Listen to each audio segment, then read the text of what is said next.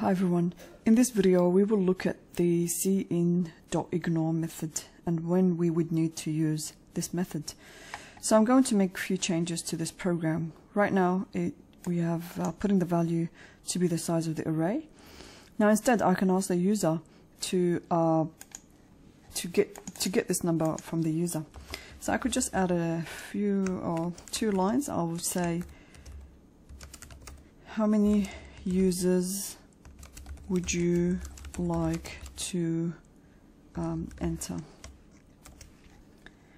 and then I could just get that value into a number. Okay, and then this could be like this. Yeah.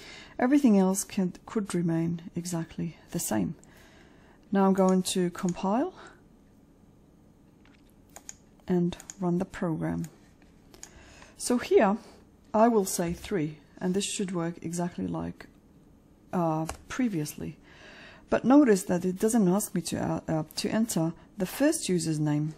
It goes directly to the second one, and this is because of that new line that that was created when we hit enter from the keyboard. That was stored in the buffer because the cin have actually just gotten the value 3 and stored it into a number. The new line is a string, and that can't be saved into the integer variable, so that remains on the buffer, which on the second instance or any chance of a cin of a string that it gets consumed by the cin statement, or by the next cin statement. So now I'm only able to put in the first name and last name of the second and the third. And so as you can see, when we print the results, we've lost entry, or we didn't even get a chance to enter any value for the first one. So what we want to do is consume that new line that was created or that was stored in the buffer when we put the value 3 or any value and then hit enter. So to consume the new line, or you know, I can just say new line, then we can just make cin grab that using the cin.ignore. So it's going to ignore whatever's sitting in the buffer, and it frees it so it's ready for the next entry. So let's compile and run.